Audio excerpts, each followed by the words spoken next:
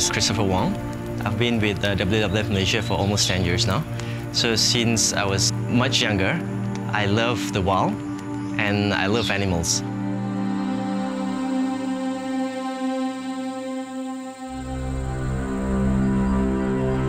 Malayan tiger is one of the smallest subspecies of tiger, which can only be found in Malay Peninsula.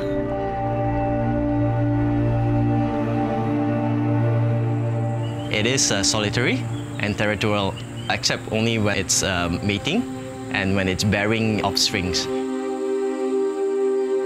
Belum-Temenggor landscape is known to be one of the highest density of tigers in the country. So it's thought to be about 130 million years old, one of the oldest landscape in the world. Surveying Belum-Temengor Forest Complex is WWF Malaysia's current project. The purpose of this survey is to re-establish the tiger population in both areas which were studied back in 2009 to 2011. And the data that we obtained will be contributed towards the first National Tiger Survey of Peninsular Malaysia. Because of the dense vegetation in our rainforests, which the visibility is just so low, it's so difficult to see a tiger. Over 10 years that I've worked in the forest, I've never seen a tiger. We use camera trap technology to help us in our work, to photograph the tigers, to study them.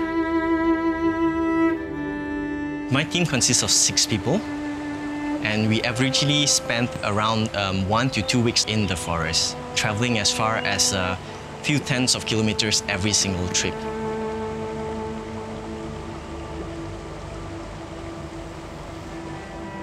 Some of the challenges we need to go through in the field are like crossing deep rivers, climbing up steep mountains, and also we still have to deal with the mosquitoes and the leeches in the forest that constantly draw our blood.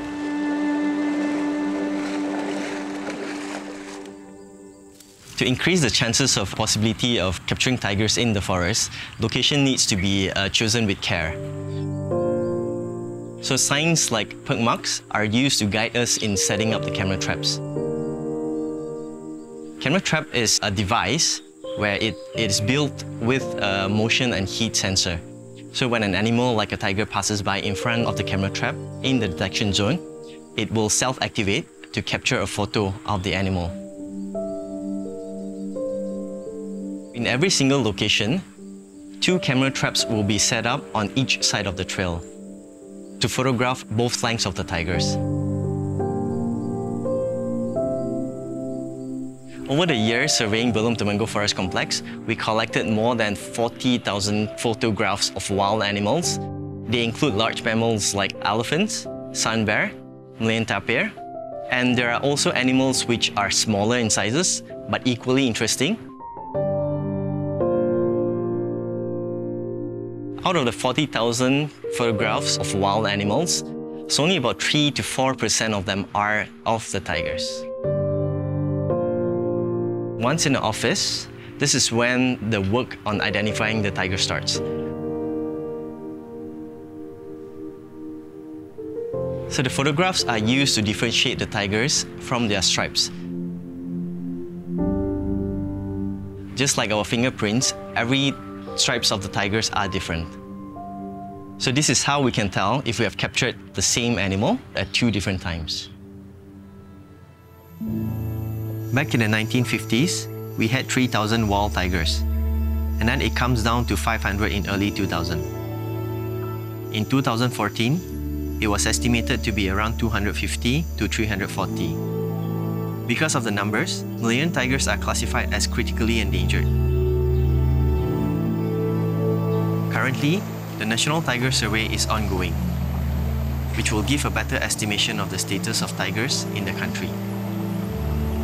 But if the trend still persists, we might not even see a wild tiger anymore.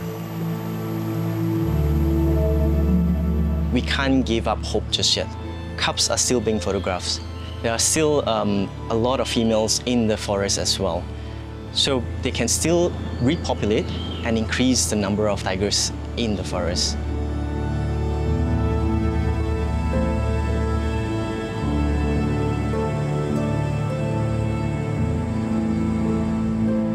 There's still a lot of things that can be done, but it has to be now.